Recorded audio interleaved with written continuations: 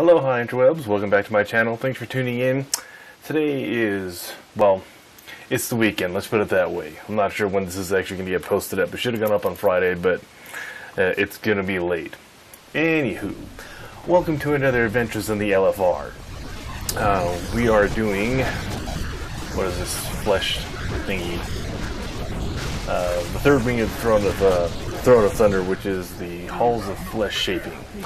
And the giant eyeball guy, there's a lot going on. I'm going to speed it up and kind of go through it a little bit, but I didn't do a lot of research into this one again either. I figured why break with tradition? Let's just jump in there and see how well I do or don't do. And there just seems to be a lot of stuff going on in this particular fight. There's crap on the ground, and as we all know, I like to stand in the crap on the ground, so I was trying to avoid the little purple pools. Then it seemed like there's like a life link type of situation. The boss targeted people, and they got this beam on them, and I'm assuming it's bad to cross the streams like in Ghostbusters.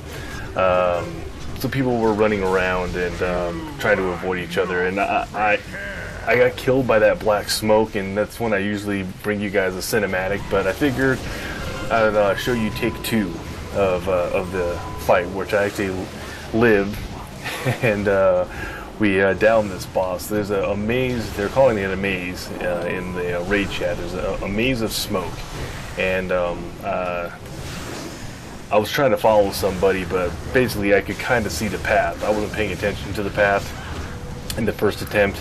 And this smoke wiped half the raid the first time we tried this. So I'm assuming, I am assuming that it's safe to assume that I wasn't the only one who didn't know about the maze of smoke, because it killed a lot of people. So on this attempt, less people died.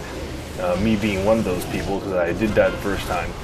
And I almost died this time too. I was trying to find a safe spot to stand and still DPS the boss, and the pattern on the maze is pretty chaotic. So avoiding the beams, staying out of puddles, and then I didn't really realize it till the things were almost dead. But there are ads that pop up inside of the beams that target players.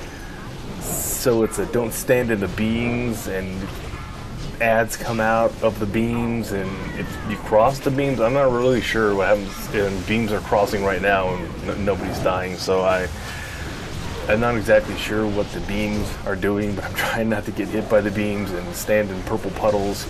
And thankfully, really thank the LFR gods that there's only one phase where that purple maze pops up. Because I made it through there once, but I don't know if I had to do it twice in one boss. I don't know if I had made it. Then this guy looked pretty cool, Primordius, and it is truly just basically like a tank and spank. The tank is supposed to kite the boss around the room, and I learned this afterwards. This whole fight. With these little slimes coming up to the boss, I was assuming that when the slimes hit the boss, something bad happens, but nobody was saying kill the slimes. But when the slimes died, people started turning into little lizard men versions of this boss.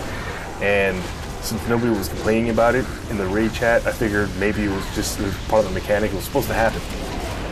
That's what I was assuming. And we're just gonna go. I was like, I'm just gonna go with that assumption. I was thinking it was kind of like the, Professor Putricide event in that stupid Citadel that I spent way too much time in, but I can't remember the name of. And but they were, people were killing the slimes. So I was cleaving, and I think I did eventually turn into a little lizard man, which I found out later on was the plan. So it really is just a tank and spank, kite the boss around the room, kill the slimes, turn into a lizard, and kill the boss. So that's how it was going. It seemed pretty easy. I was waiting for the other shoe to drop, but that's basically in the entire fight. It's just chasing the boss around the room, DPSing him, and making sure you turn yourself into a lizard. And we got the boss down, and I didn't get any loot on this boss. At least I didn't think I did, but it turns out I actually ended up getting an offset belt. Not that that helps me at all, but because I don't tank really pretty much at any time. But I digress. Now next we move into the room with a bunch of constructs. So the boss on this particular fight is called the Dark Animus, and I was trying to DPS what other people were DPSing. It looked like a huge clusterfuck. Nobody really was talking about what was going on or what we're supposed to be doing. Nothing going on in raid chats. Some people AoEing, some people not AoEing. So I was trying to follow the tank and attack where he was attacking. And of course, there's fire on the floor, people. Fire on the floor. So what am I gonna do? Yeah, I'm gonna just stand in it. Fire on the floor. Oh my goodness. So yeah, I died. I didn't know that these things set the fire on the floor around him, and as I was chasing him, I stood in the fire. This is actually like a B-res situation. We wiped on that first attempt, so we came back in, and I forgot to hit the fraps button, so we kind of pick it up at the actual boss portion, which seemed to take just a long time. It took a long time to get the constructs down, which is like the first phase. You kill all the ads. Once the ads are done, you get on the boss. So it's, you know, it's your basic ads boss type of thing. So once all the constructs are killed, the boss actually comes out during that construct phase. So that a tank pulls the boss off to the side. You finish killing off all of the constructs, and then you get on the boss. And then the boss is basically a tank and spank, and he has this big shockwave of crap on the floor. And I was figuring to myself, you know, that looks like something you have to run away from. And, you know, I was like, oh, I'll just take one, and we'll see what it does. There's some other people standing in it, so I think maybe I could take it on the chin and live. So I took one. It didn't kill me, so I figured there really is not doing that much damage, or the healers are really on top of it. So I decided just to take it to the face and burn the boss down with everybody else. And it seemed to be the tactic most other people were doing, because nobody ran away from that EOE. Which I'm sure, yeah, in a perfect world, a perfect non-LFR world, you should probably run away from that. And the healers would appreciate it, even if it doesn't do a lot of damage. But I'm the guy that stands in fire, so not really doing anybody, even myself, a lot of favors most times in these things. So I just stood there and killed the boss, and eventually he goes down. And I didn't get anything from this guy either, which was disappointing, because, you know, I died twice during this LFR. So, and thanks for stopping by the channel.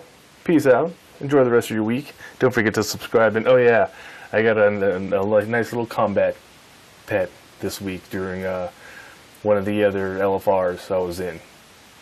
Little crackhead chicken.